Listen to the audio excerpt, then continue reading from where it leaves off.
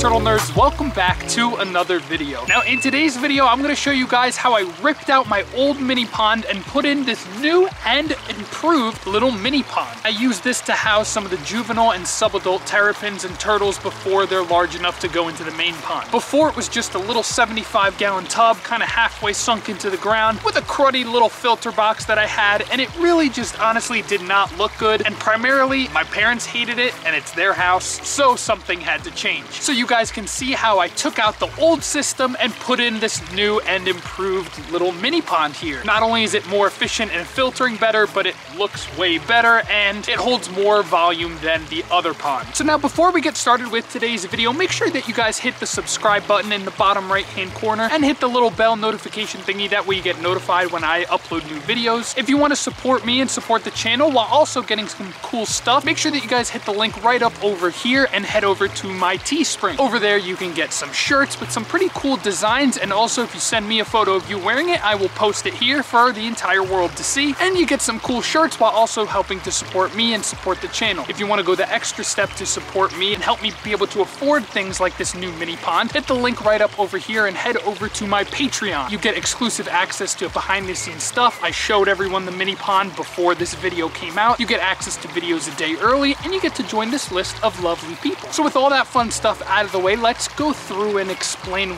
exactly how I built this thing. What I've done here is I've gone ahead and pulled all the rocks and things and the wood and whatnot and taken it all out. Now I'm about to start pumping out the water from this mini pond, and as soon as I pulled away this waterfall box, it immediately cracked and snapped off, and that's the end of it right there. That snapped off. So kind of not cool, but basically what I need to do is get this whole thing up so that way I can dig a hole and get this.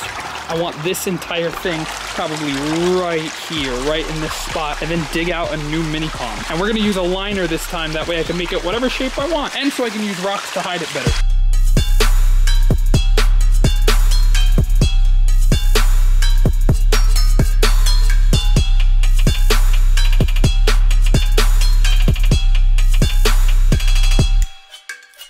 The next day.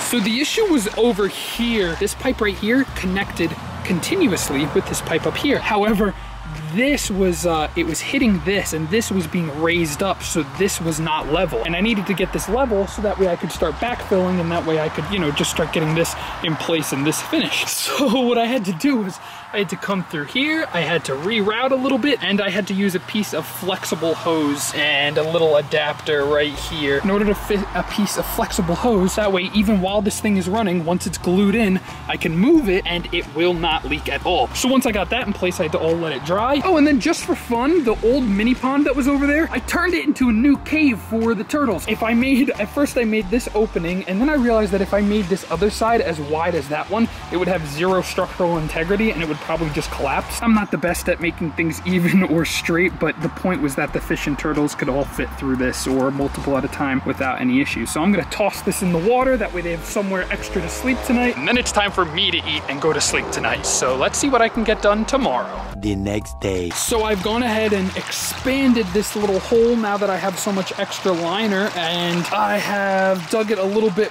deeper. It's probably about the same footprint, but it's like a good 6 inches deeper now, so that way I can just maximize the amount of space that I have here, because I can't really expand it out this way because then we hit the beach, and I can't expand it that way because then I hit the bog. So essentially what's going to happen is I now need to make room for all of my bricks. I need to lay the bricks just like that all the way around, and I need to make room to lay them like that. But the first thing I'm going to do, because then I'm gonna have extra dirt, so that way I'm not working. Hello, little lizard. Hi, buddy. Sorry, I just stepped near him. He got annoyed. Hi, buddy. So I'm not working on top of myself. I'm going to make the connection right here. Essentially, there's basically going to be a Y and then a ball valve here and then a ball valve back there, and this ball valve will pretty much become useless, but it's already there. There's no point in trying to repurpose it or get rid of it. So I'm gonna get this all glued. So let me show you guys essentially what's going on here. I have a ball valve there, which is the main supply of water. Right now, all 5,000 gallons an hour are going into this bog. Basically, I can throttle that and turn it, and then I have a main shut off right there. So if I want to shut off water to this and out to the drain, then I can, but essentially that one's kind of useless right now. So basically what I can do is turn that, which will let water into here, and then it's going to be stopped right there, and that one is completely open. So I can throttle basically my control. I can change how much water comes into here, goes into the bog, and goes into this drain. Hello, turtle nerds. It is going to storm very badly here. But before we get that coming in, I'm trying to get some things done. Clearly I got a lot done since I've last showed off. I mean, I guess all I did was clean up the dirt, line up the shelf, and put in my liner here. But basically what I'm about to do, we have a tornado warning right now, so before I die, I'm going to leave my lasting legacy, and I'm going to seam these two liners together. I've pulled back all the rock and whatnot. This should be plenty of room. I'm gonna seam the heck out of it, seam all up in there, put a whole bunch of beads, and so I'm about to do that, and then hopefully I can go inside. It's really starting to get bad, and as much as I would love to die, just maybe not today. So I'm gonna go do that and hopefully get that done, and yeah, we'll see how that goes. That's where I'm at right now.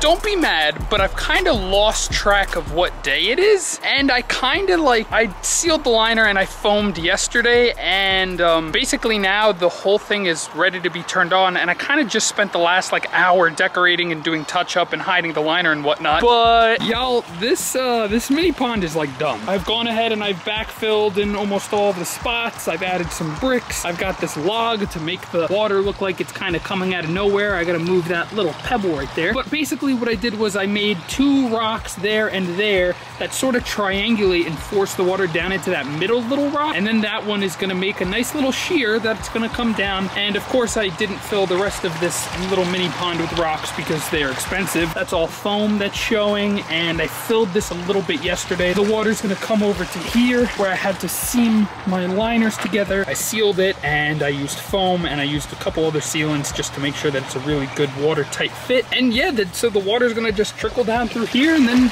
come on out. So I'm about ready to get this whole thing turned on, and I can say that I'm actually really happy with the way that it turned out. I'm gonna be backfilling all of that so that way you can't see the plumbing behind it, but I can't do that right now because I want to run it for the day and basically just make sure that there's no leaks in any of the fittings or any of the plumbing. So with all that being said, let's get this thing turned on. So I thought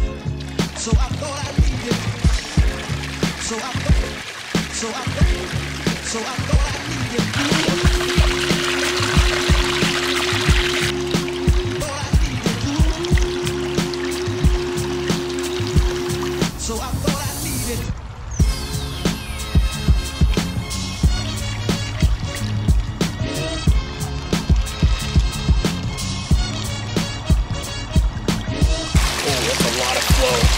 Oh wow. Yeah, that's way too much flow. Holy, yeah, so this is maximum flow. Way more than I would ever need. Look at this shear, look at that. Yeah, that's a little bit too much. It's not even coming out fast enough. Okay, we're gonna turn this down a little. So here is the completed mini pond, and I have two turtles that are now in here. You can see he's hiding out right down there. The two of them have been in here for a couple days, and so far they're enjoying it. I added that little basking dock, and of course I'm gonna make this look better. I'm gonna put more sand at the bottom. I'm gonna put some plants and probably another piece of wood for them to bask on. But overall, I'm really happy with the way that this mini pond turned out, and I think that it's looking pretty darn good. For something that I just kind of threw together, I think that this thing has really come together. Thank you guys so much for watching. I hope that you enjoyed and maybe learned something. Stick around so you can see what I put in the mini pond in future videos, and I'll see you all in the next one.